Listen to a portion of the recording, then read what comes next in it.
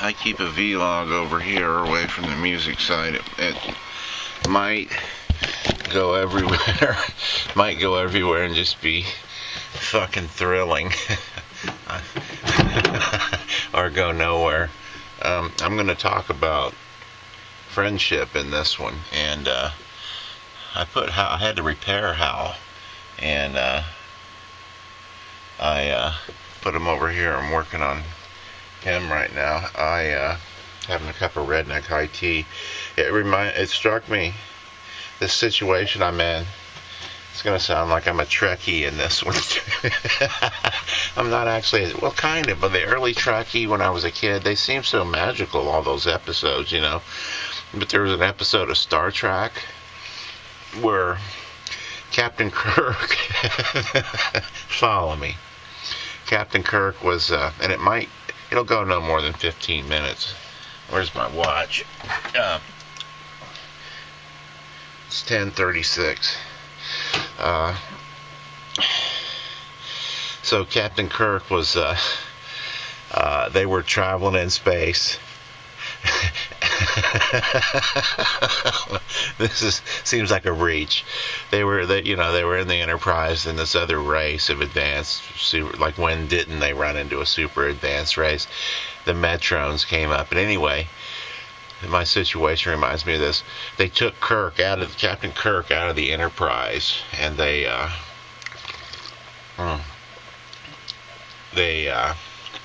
put him on a planet, and he had to fight this big green lizard, stupid looking lizard too. Anyway, Captain Kirk, I actually did a little comedy bit about the arena, the Star Trek episode. So they put him on a planet, the Metrons did, this sort of all-powerful race, and he had to fight a lizard to the death. One of them would not leave alive. And anyway, so there's that. That's the setup. Reminds me of the situation I'm in a way. So people from around the world can look in. They couldn't communicate with Kirk either. And at one point, they let him watch. Everybody on the Enterprise got to watch Captain Kirk as he was supposedly about ready to be killed. They came on and said, "Your captain is losing his battle. We will allow you to watch." I don't know what they were thinking was, but anyway, there was a real neat part in there because you realize all those people watching him were his friends, and there was a neat part in there where Mr. Spock, Captain Kirk's making a cannon out of WD-40 and paper clips. Basically, he's making a cannon out of some stuff he found on the planet's surface.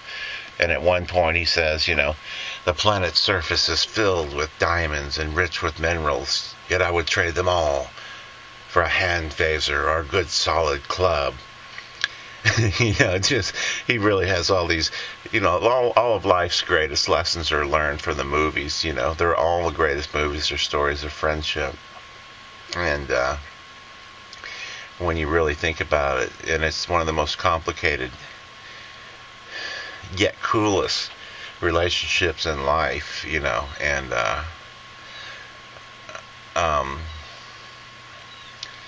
anyway,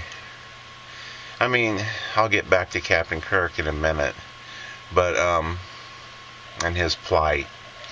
In marriage, you've sort of made an agreement, like, I'll be in this, and it's not like a friendship where you can sort of come and go and just flitter in and out of it. It's more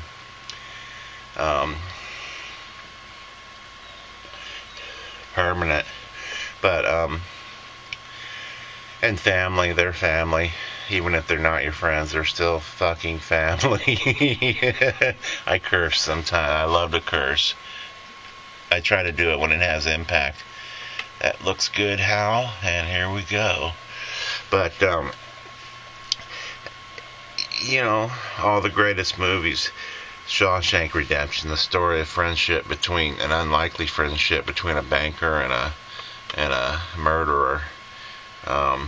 Forrest Gump, the story of, really, some would say it's between the relationship between Forrest and his mom, although really it's a story of the friendship between Forrest Gump and Lieutenant Dan, and the how that evolved over years.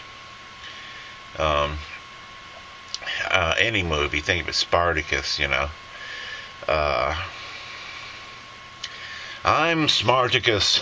No, I'm Smarticus. Somebody had Smarticus username on the other night, but it's hard to find real friends. It's a tough relationship, and it's a cool relationship, Friends tend to come and go, and, I'm really very, very, very careful, and I expect the same from my friends. You sort of let them in on an intimate level, and you expect valid feedback from them, and usually get it. Not always, but who else can you go to give, balanced, loving, sort of gentle feedback? Sometimes it's best delivered gently, from a friend. Other times maybe more harshly, but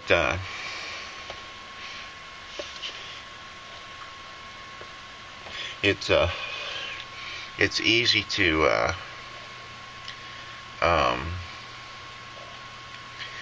sort of lose track of friendships and begin to take people for granted and that kind of thing. And I'm really very careful. I'm good at being a friend. I said somewhere in my vlogs, and it's true, if you want to be a friend, listen. You want to make a friend, talk. A lot of people have. That's one thing I've been good at. Sometimes I have to force myself, is in whether it's business meetings or in friendships, or when things are really tense, at coming in and assessing the situation instantly and saying the exact appropriate thing for the situation, even if everybody else doesn't agree at the time, and some people won't. Generally, I'm really good at that, and I don't just jump in blindly. I really assess the situation first, But and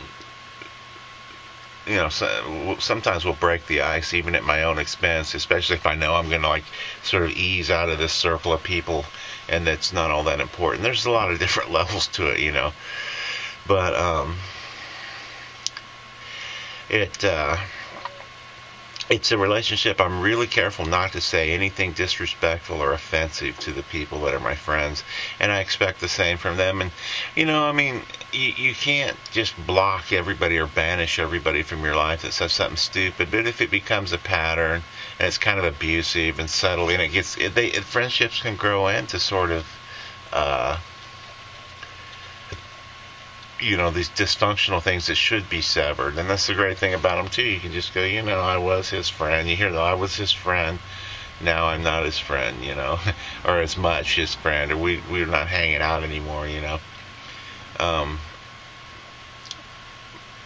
But with the coolest part about that episode was they get on Star Trek, all of his friends get to watch him as he fights this battle, this epic battle with this guy in a lizard suit. It seemed so epic when I was a kid, It looks stupid nowadays, but it's still kind of cool, Captain, I'm coming to get, whatever, this big smart lizard too. But there's a point where the captain is building a Star Trek. Really, one of the bases is friendship between Captain Kirk and Mr. Spock. And there's a point where he's building a cannon, and Spock recognizes he's picking up all the components to make gunpowder, and he doesn't say anything, and he doesn't get overly excited. That's the good thing about Spock. He doesn't get overly excited, you know. But you just know he raises his eyebrow and he says, "Coal," and he realizes what the captain is doing. And more email.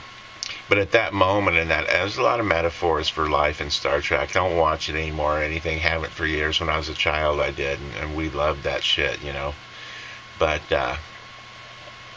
when he says that, he says coal, you know that these guys are friends, and that this man, this Vulcan, he knows his friend's heart and his mind. He knows what he's doing. He knows his friend might die on that planet too, and he's next in line for the Enterprise. So with that much money involved in a ship and all the general contracting to build it, you know, of course they paired them up just so, you know. But of course he knows his mind. That's it. Not only that, he's his friend, you know, and he kind of has to know his mind. It's exactly what he would have done, you know. And it's a tough relationship, you know. And the relationships I've had with women, the best one I ever had, it was like, she was a beautiful woman, but like 13 years older than me, and I was in my 20s, you know, and here she was like pushing 40, and smart, great woman. Of course, as I said before, I fucked her over. I hadn't had that much experience, and it wouldn't have worked out. She's like 60 something now. I'm 49, you know. But she was a friend. She managed to be a friend in relationships with the best ones I've had with women. And that was really the only one where she was really truly a friend, because all kinds of love bullshit gets in the way of being a friend. And I think that's probably the hardest thing to do in a marriage, is to be a friend consistently, you know. And because all of that bullshit of like, either they loved me and wanted to possess me, or I loved them and wanted to possess them, and it gets stupid. It's hard to be a friend, you know. But friendships are really the coolest relationships on Earth, because you can choose to be in those. It's like just a bond of like honor kind of a thing. You've sort of given your unspoken word that I'm going to be cool with you, you be cool with me. That's the way it is, you know. And it's tough. But you know, you can't. I'm 10 minutes in. You can't always trust your friends. I had a friend, I should call him something else, but I'm old now, and George, a video editor, he'll never watch this anyway, and he's the most vanilla person you could ever meet, you know. He's like really not artistic. He thought he was, but really he wasn't. He was just executing playlists. But, you know, at first I thought, well, this guy is a professional video editor, and in my business, CD manufacturing, I took out an ad every year in the recording industry source book with my mastering, manufacturing, and graphics businesses for CDs and DVDs. I took out an ad in the industry source book, and that was a $10,000 ad, and they tended to last for 2 years. I believe the recording industry source book is now defunct. And I just woke up, first cigarette of the day, first cup of tea. So anyway, I had designed an ad that was really snappy, really smart, very simple. As a lot of people know, simplicity works best a lot of times. Very effective, clean.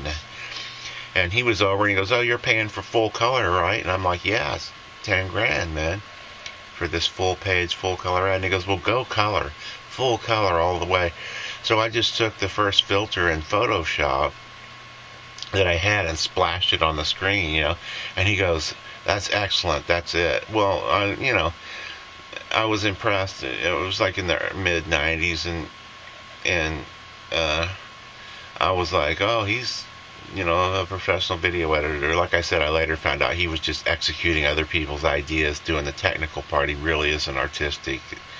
Although you'll go far, I just saw he's doing all kinds of huge rock stars stuff he probably shouldn't be doing, but I have a hunch he's still executing just other people's ideas as an operator and not an artist. And his house is so vanilla, his cars, everything about it's vanilla. There's no like pizzazz or flavor there, But anyway, I said okay, and it turned out the ad when my judgment was off, and I trusted his opinion, and I shouldn't have, and that's tough. When to know? I had to live with this stupid ad that all these kind of hippie kids called me about for the next 2 years. It didn't really have any money. A lot of people bought anyway, but it just looked like shit compared to the other corporate ads, And I had to live with that, and that's cool. But I think also knowing when to value certain friends' opinions, what they're good at, and when not to. And then some people, like this woman I was with, had an overall ability to stand back, and even though she was madly in love with me, and it was one of those relationships where I loved her, but not like that fiery thing. It was like, yeah, I can count on her, and she's cool and sexy and neat, but not so much that she was a constant, draw for other men to ogle and shit. It was just perfect. So, and she didn't go flaunting it around. She was real good and faithful. I fucked her over. Of course. You have to when you're young, But anyway, yeah, knowing which friends to trust about what, but that's a tough relationship, the reason I say this is I didn't expect to sort of feel like I have friends around the world, and quite, like there's a few core group of them that I look forward to hearing from, and I didn't expect that to happen. And it's kind of important for me to realize, like, the strong points and the that each person has to offer. And I have a few friends who, it's kind of important for me to sort of stick with people, not stick with, but understand that what level people are on, no matter what, whether it's in music or physics or psychology, and sort of go from there, because you can't really accept somebody's opinion in like an advanced nuclear engineering problem who just has an opinion but absolutely no expertise. That's, if I accept those kind of invalid opinions, then that's my own bad.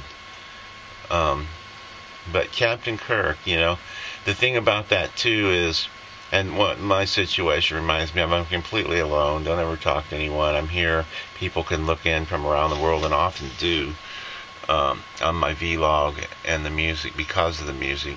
And you're born alone, and you'll die alone, and I'm alone here, and it's great. I really enjoy it. All the psychic bullshit and garbage of people around you pretending to be your friends in your life. I've kind of figured a lot of that out too, how there's a lot of secret saboteurs around you. They're kind of like haters who don't reveal themselves on the internet, and their fondest wish is to fuck you up in any way they can because they're so fucked up, to be able to stand above all of that and just go, I see it now, clearly. But, you're born alone, you die alone, but some passing through, you have friends, really, more than anything else that'll have an impact on you. So it's a neat relationship, an important relationship, one I think I'm good at, but I do, and I think it's important, as I said, but I insist upon respect. When it gets to where they're sort of chipping at the edges of respect, like kind of pushing the nickname thing, or calling you some weird nickname that's not cool, or getting haughty or huffy with you, then I tend to go like, okay, dude, you're pushing it, you're pushing our friendship. And they come and go, but man, they're such a cool thing, because you get to choose who your friends are. and all the other stuff is pretty much sort of laid out for you. But, as I said, it was my own fault for accepting this opinion from my friend George. Any opinion I take from friends, I quantify and qualify every single piece of input I get on the internet, and all that's predicated by, in art, it's really tough, but you have to be able to go, yes, I don't care who says what, I know what I'm doing, always always have, sort of, and I think as you get older that becomes clearer. That's the great thing about being older. You know who you are and what you are more clearly, and all the bullshit kind of falls away. You go, yes, I know. Somebody came by hating. I'm going to end in a second. Last night, it was like, so, you gave this a thumbs down, obviously, just now. I can see it. And said, fuck you. It's like, what are your motives? Of course, you have some little bullshit band that isn't getting any hits, and you want to play, but you guys suck, and totally. And,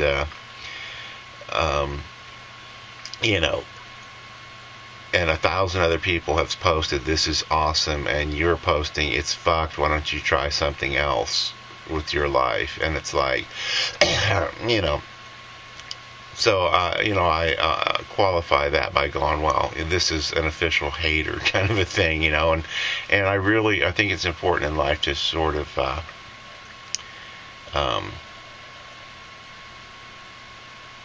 qualify the input you get. It's always your responsibility and your thing to go, yeah, and I do accept all input, but I don't have to approve it all. But I in the new year, I just wanted to say thank you to the people who stop by consistently. And I'm not good at the touchy-feely stuff. And I get to be the Captain Kirk character in this one. It's as if Kirk were on the planet's surface and he can accept text messages. Spock could text him the formula for gunpowder. But yeah. So you get, thanks for stopping by, everybody that does consistently. I value that a lot, and I'm not really good at saying stuff like that. So, it's cool. It's really helpful. I guess the good thing about Spock was he didn't have the emotion. It's like Captain Kirk was sort of like they knew they were equals, He was like sort of a Vulcan with passion in a way. Oh shit, Star Trek. I'm gonna do an ending. Right.